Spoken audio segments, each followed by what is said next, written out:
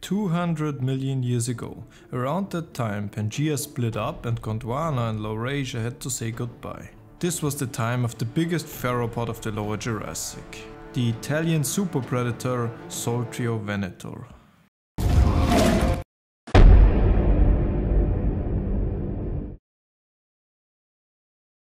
When we think about the earliest of large predators in the dinosaur world, we might think of the Cryolophosaurus, Dilophosaurus, or even earlier Herrerasaurus and Supasaurus. All of these predators reached lengths of 4 to over 6 meters, or 13 to over 16.4 feet, and weights up to 500 kilograms or 1,100 pounds. These theropods lived from the Middle Triassic 237 million years ago into the early Jurassic 183 million years ago. However, between 199.3 and 197.5 million years ago, there was a predator a tick longer than Cryolophosaurus and Dilophosaurus, but far more massive. This was the Saltriovenator, a ceratosaur that dwarfed all predators at that time. This was a ceratosaur the size of an almost fully grown Allosaurus.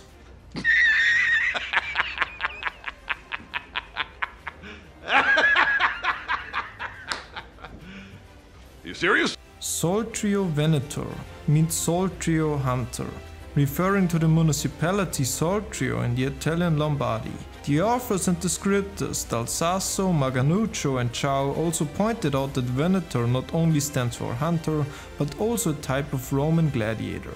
That's actually pretty damn cool. Because of the fragmentary nature of its remains, scaling up from Ceratosaurus itself is a good way to get an idea of how big Saltriovenator really is. This resulted in a body length of 7.3 meters or 24 feet, a hip height of 2.2 meters or 6.7 feet, and a skull length of 80 centimeters or 2.4 feet. If we take both hip bone and thigh bone scaling into context, the weight range is between 1.16 to 1.622 metric tons. The early Jurassic was a time when Allosaurs were not yet around. Allosaurus. Gone missing!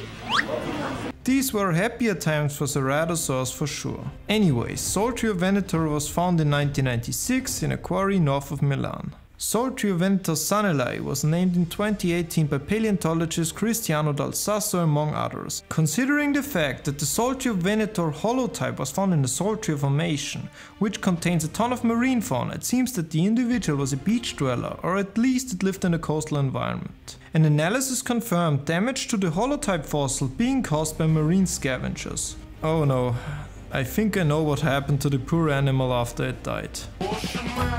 Saltriovenator was perhaps also looking for bodies of large marine animals washed ashore. With Europe being a collection of islands in the early Jurassic, this seems to have been a common survival strategy for the larger theropod dinosaurs of the time in this area. Other genera such as Eustreptospondylus, Pitheterosaurus and Dubriolosaurus among others are also speculated to have scoured beaches for food. Saltriovenator's habitat, the Saltrio Formation, was home to brachiopods, bivalves, gastropods, cephalopods, echinoderms, some fish ichthyosaurs such as Ichthyosaurus himself. Hello there. The giant Temnodontosaurus, one pterosaur genus and the non-avian dinosaur Saltriovenator.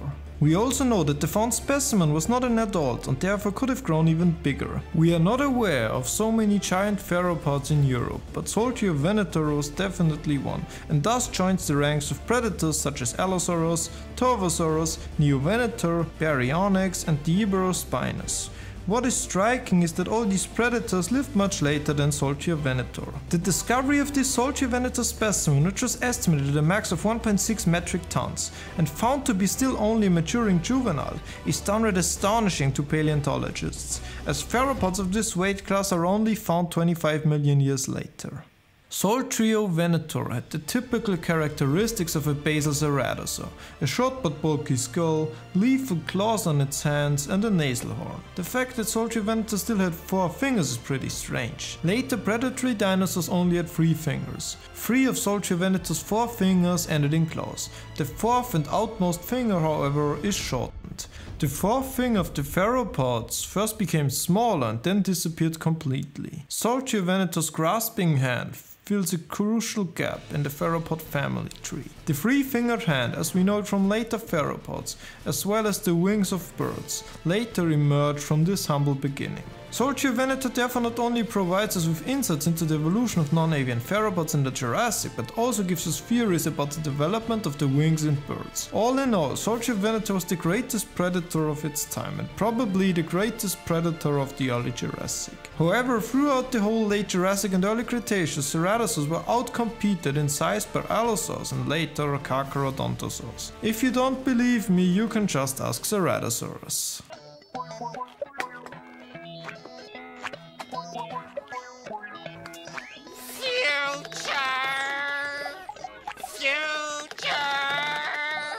Hence why Allosaurus always claps Ceratosaurus in every documentary. Emotional damage! However, the Ceratosaurs made a comeback in the late Cretaceous when the Abelisaurs took over a lot of apex predator niches in South America, Africa, Asia and Europe. This was one of the last great terrestrial predatory dominances in the late Cretaceous alongside Megaraptorans and Tyrannosauroids.